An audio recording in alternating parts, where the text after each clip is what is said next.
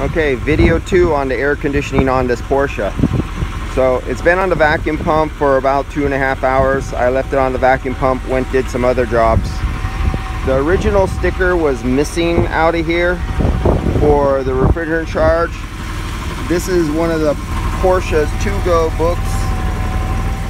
Bentley Publishing is supposed to be a trusted source. Now in this trusted source, it says 1,350 grams, 47 ounces. I'm kind of remembering some cars I've done like this. I thought they were 42 ounces. But, hey, this is the trusted Porsche god of information. So we're going to listen to that. Then I went to my online source. If you could see it, if I could, come on, the sun is so damn bright out here. Well, if you could see what this says, its R12 source was 900 grams, 33 ounces. So there's a discrepancy of what is right and what is wrong. Now this was converted over, somebody else put retrofit fittings on here, and I always trust that it was done incorrectly. As you can see here, test system pressures with engine speed at 2,000 RPMs, the outside temperature approximately 77 degrees, while we're actually 66 degrees right now.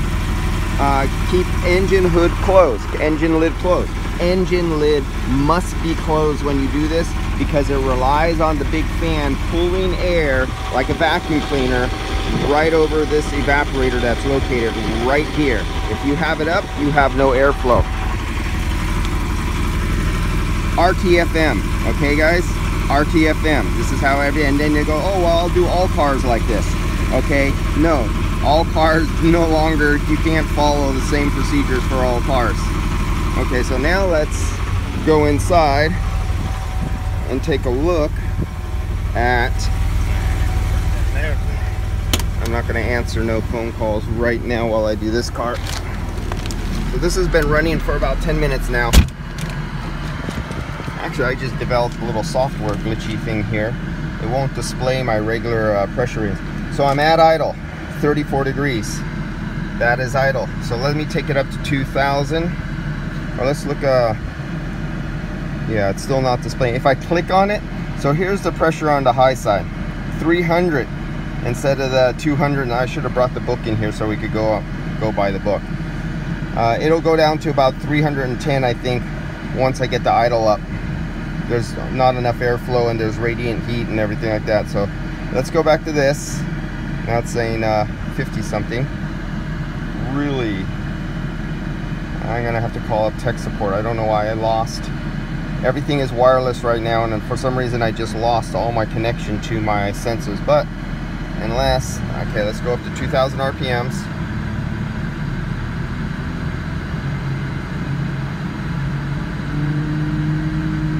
Damn, that sounds higher than 2,000 RPMs for a Porsche.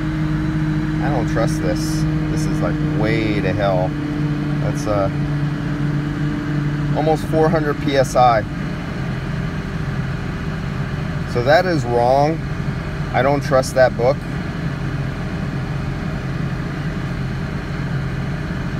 .29 PSI on the low side. That's too high.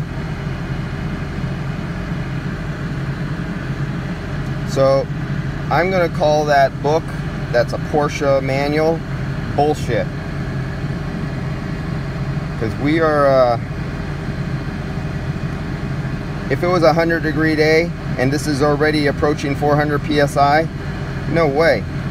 So I could understand why that compressor sounds funny and it felt wrong, it sounded wrong, because somebody probably followed the manual and came up with that. But something's definitely wrong here. It looks like it has the original receiver dryer on here. I would tell them, but this is being shipped. This came from Japan. It just came here. It's in California, Burlingame right now, and it's being shipped to Wyoming, out in BF nowhere. So you can see the high side is going down. When I'm up there at 2,000 RPMs, and if this was moving down the highway, it would be a little bit lower. that's still too high.